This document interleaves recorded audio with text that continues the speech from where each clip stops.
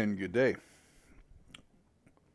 Well, welcome to Tironan's Unfriendly Skies, and today we'll be flying the P.228. And this is an interesting aircraft, though one that never went all that far. It is the British heavy fighter at Tier 9. Carries a heck of a rocket load, but I will not be carrying the rocket load today. In general, if we got enough GA on your side, I just don't see the purpose to it. Slows the aircraft down, and I think it's something that it takes a 411 mile per hour cruise speed aircraft and knocks it down to just over 400 miles an hour. You've got to compete with ME-262s on this, the Russian equivalent, well, as close as they come, I guess, and the Germans, as well as your other two 228s. And so for me, that's a problem. Now, the aircraft comes with 4 ADEN cannons, which I have got to assume is before the Mark IV. And this aircraft armament bears a little explanation. And you heard me talk about the Mauser 213 revolver cannon before, and that was the mother of all revolver cannons. And they came in two versions, a /30 and a /C. And the /C fired standard Mauser 2,300 feet per second. I believe that was correct. I'd have to look it up to be sure. Mine shells. In other words, you took a 20 millimeter shell, you thinned it out just enough to be able to hold together to impact, and you packed it full of explosives. And it's a terribly destructive round. But it's arcing. And that's what came in the 213C. And the 213/30 used the cannon rounds that came out of the Mark 108.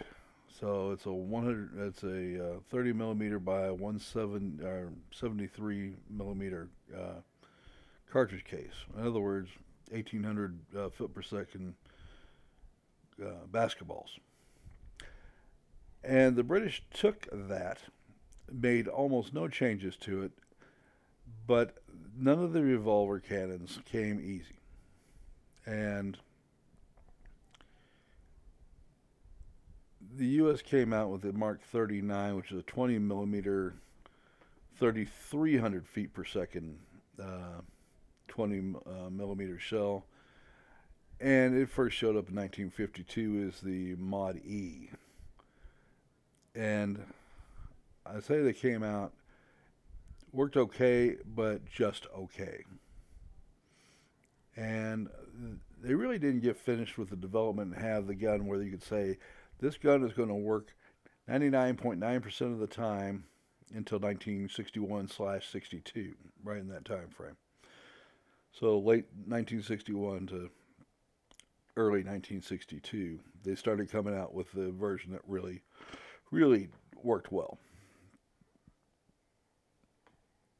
This is equipped with 4 ADEN cannon, but you'll notice a difference between this and the 262. And several of my friends and I were talking about this, and in the fact that the 262 is more accurate. The dispersion is less and the damage is more. And I find that very strange because the British made no change that they absolutely didn't have to make the gun work. Now understand, as the 213C sat on the bench, it was nowhere near ready for prime time. And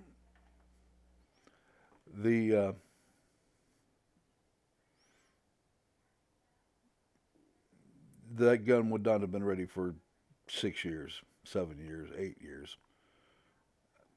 Not that it wasn't a good design. Everybody thought that it was a very worthy design, and everybody designed them. But I will tell you, as late as 1968, the U.S. was looking at the Swedish Orkalan KCA revolver cannon, and you talk about a monster. 30 millimeter milk bottle size cases. They were spitting out rounds at 3,400 feet per second. And they would have, when they looked at the gun, they had to redesign big portions of it, because the metal that they're using, a nitrated type of steel, trying to get through, use that and try to get by on the cheap. And the U.S. essentially went in, looked at it, said, okay, we can change this part, this part, this part, this part, and this is the material that you use, and got it to working, and passed it back on to Orkalan as, here's how you need a product to improve your cannon so you can fire more than 200 rounds without every part in it having to be replaced, or critical parts in it. Things like, the levers, the supporting top structure, fairly major stuff.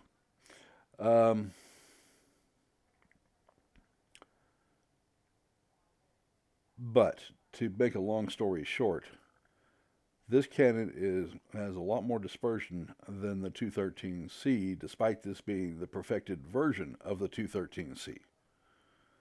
The cannons ought to be exactly equivalent, and they are not. And they should be. And this is something that I'm going to urge World of Warplanes to take a look at, because it's not right.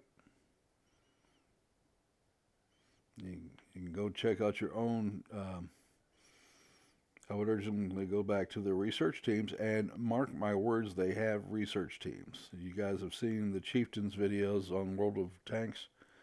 They have equivalents in World of Warships. They have equivalents in World of Warplanes. All right. And I know a little bit about aircraft weapons development. Also, admittedly, all self-study, but I've learned a little bit. And of all planes and all systems, the DIFA and the ADEN cannons were very, very similar, and both fairly slavish copies of the German work, and then product improved until they actually met the mean round between failure goals of the various services. Both the U.S., and the Armaments Development Establishment and DIFA were all talking with each other. And it's not a surprise that the really good working versions all came out about the same time in 1954. Now, from 1954 on, the cannons worked more or less the way they were supposed to. The U.S. was still not happy with it, because as far as they were concerned, no cannon should ever fail, ever, and it has been kind of documented that they are more than a little anal retentive, I guess would be the term that you would use, in the psychological term, about reliability. So they were never happy with the Mark 12 cannon, because it would jam under high G loads.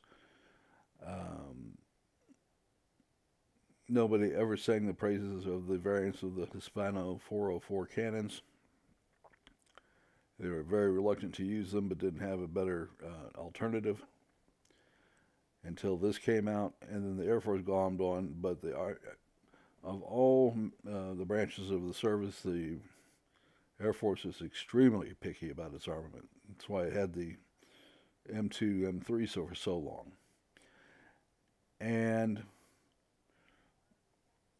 so they kept working at it, because even though the M61 Gatling didn't come out, they still had a lot of aircraft that were going to use the M39 for at least the next 10 years. And the problem with the M61 Gatling is, even though it was superior on every detail, even weight, when you got if you wanted to have 6,000 rounds a minute, you either got 4 revolver cannon or you got 1 M61. But the system was big enough that you literally had to build the aircraft to take the M61. So they had a lot of reasons for keeping it. It takes a lot of work to get the revolver cannons working right. They're just very, very, very complex. And this gun system is not equivalent to a 2.62 HG2, and it should be. Is what all this discussion has been about. There's no reason for it not to match. Yeah, it's funny how in this game all British armament tends to be crap if it's not a Hispano 404, which kind of was crap. And the ADEN cannons were, you can see firing demonstrations on YouTube. These were not bad cannon at all. So why they became the bad poster child of poor performance in this game, I do not know. Listen, I want to take a minute to thank you for watching. Please remember to like the video, to subscribe, and be safe out there. Life is precious and short. Kind of fragile, too. We'll see you tomorrow. Have a good day.